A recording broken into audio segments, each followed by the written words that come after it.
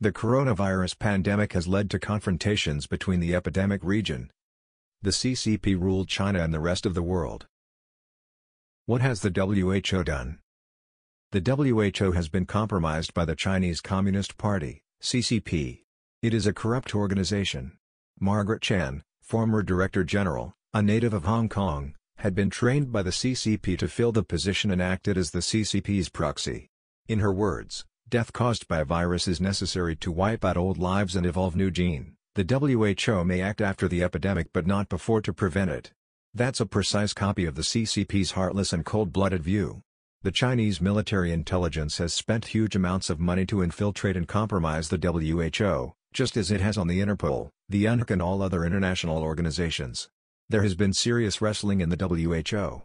The Chinese representative has prevented increasing the public health emergency level for the Wuhan epidemic. Meanwhile, he declined other members' offers of humanitarian aid as well as rejected their requests, for example, to reveal accurate and complete information about the coronavirus, to let down the internet firewall to keep the epidemic information transparent and updated, to allow side investigations by international public health experts. The WHO leadership was in panic and rage after the leakage of the internal struggle in detail by the Gnews. They took back the minutes and other records in order to cover up the scandal. Yesterday they requested all representatives sign to agree setting the Wuhan epidemic as of moderate risk. Yet all declined to sign. Consequently, the leadership gave in by making an apology for its previously moderate setting and increasing the setting to high risk. Thanks to the exposure via Gnews, the WHO reversed its decision within 24 hours. What is the CCP's view? Meeting the Director General of the WHO, Xi Jinping, the CCP chairman, made three main points. Firstly, his party always prioritizes the people's lives and health safety in the primary position. Secondly, the Chinese dream that encapsulates the Chinese people's longing for beautiful and good lives is the goal pursued by his party. Finally, Xi himself is the commander-in-general to harness the epidemic. He has dispatched Li Keqiang, the premier, to Wuhan. Hu Zijin, the editor-in-chief of the CCP's overseas mouthpiece Global Times, blamed the CIA for launching the epidemic. His opinion has caused outcries in the media in France, the US, the UK, all within 24 hours. What are the world's responses? Typically, the War Room hosted by Steve Bannon has held a series of discussions as to what exactly was the origin of the Wuhan coronavirus. Was it really caused by eating wildlife, for example bat, rat, snake, etc., as the CCP claimed? Is it contagious between human beings? So far, a conclusion is generally reached that the coronavirus could originate from the secret biochemical weapon lab in Wuhan. The coronavirus is almost impossible to evolve naturally. It is artificially manufactured. Yesterday, the U.S. has increased health travel level to the highest warning level 3.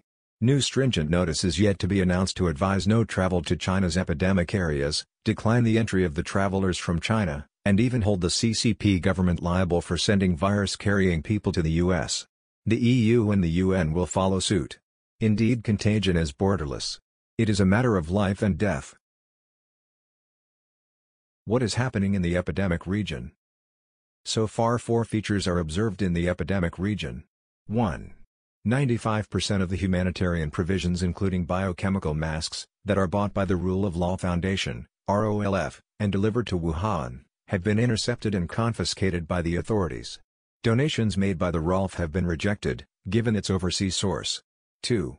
Businessmen are profiting from the epidemic by selling urgently needed provisions at high prices. 3. The actual death toll in the epidemic region is 10 to 100 times more than officially claimed. 4. A latest finding is that people may die of a sudden death with no symptom.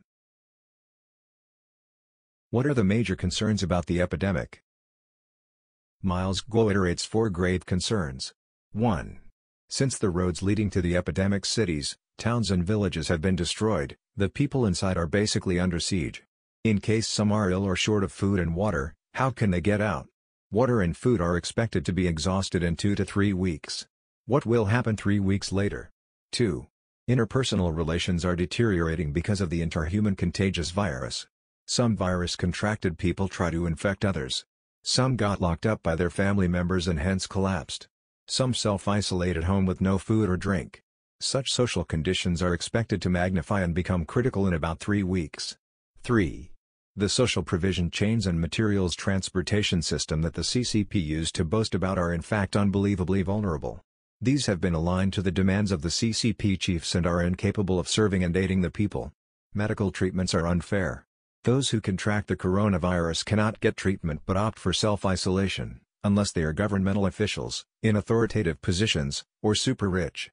Such unfairness entails many ordinary people having to die at home, some even unknown. Meanwhile, the officials are hiding in safe shelters rather than work at the front lines. 4. With no food or water, being cheated and unfairly treated, people will become desperate and thus cause social unrest. The questions are begged to answer: who can discover those who have died behind doors? Who will cremate those who have died at home? Who will bury the dead? Who will look after the doctors and nurses who have worked at the front lines and got infected by the virus? In Shandong and Chongqing, as one contracts the virus, the whole family are locked up indoors or in underground cellars. Is this a crime or not? While the leaders issue orders in their offices, how can they be sure that the implementations are appropriate on site? Whereas so many people try to escape from epidemic Wuhan, who is responsible for the entailed contagion? Who is liable for deliberately letting out the virus-carrying people to travel around the world? Thanks for watching.